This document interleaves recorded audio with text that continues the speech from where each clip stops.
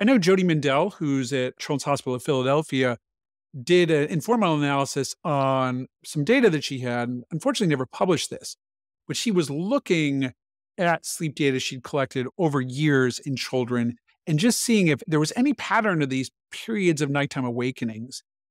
In a nutshell, there didn't seem to be any predictability to these patterns of disruption or growth. It seemed to be very individual in child per child. So there isn't a lot of evidence that these are predictable things. That being said, I would say to a parent, if they're like, oh, my kid's sleep is good, now it's not good, what can I do?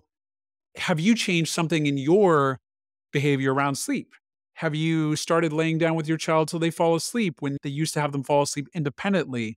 Has bedtime slipped a little bit? Like the things that got you to success, often you need to revisit them when things start to go sideways on you.